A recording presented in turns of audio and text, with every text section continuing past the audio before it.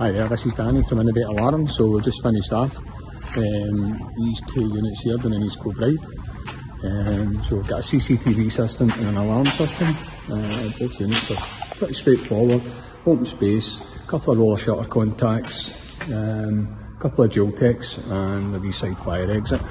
Connected to the police through a Digi connected module, which means it's got data and stuff like that, and a wee built-in SIM card that fits inside the control panel. So one of the other things is we've got a CCTV system.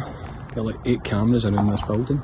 But this camera here, what that's doing is it's got a tripwire across the gate there. So a tripwire is just an invisible line in the camera. And if somebody walks over it or a vehicle moves over it, it's going to send the customer a notification to his phone and a small video clip showing them who's or what's activated the line.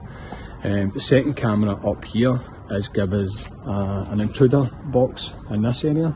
So it's just an area that we've drawn, so if there's any kind of motor vehicle or human movement in that, again you'll get the same, you'll get a video clip with a kind of 20-second clip showing them what's on it. This unit here is exactly the same as the other one, pretty much open space.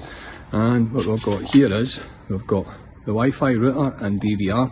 So there's no phone line or internet on this site, so we fitted a 4G router. We've done this in numerous sites for people, and it allows the CCTV system to dial out for its notifications and for the customer to dial in and take off any kind of recordings, or even just have a general look if should his intruder alarm go off.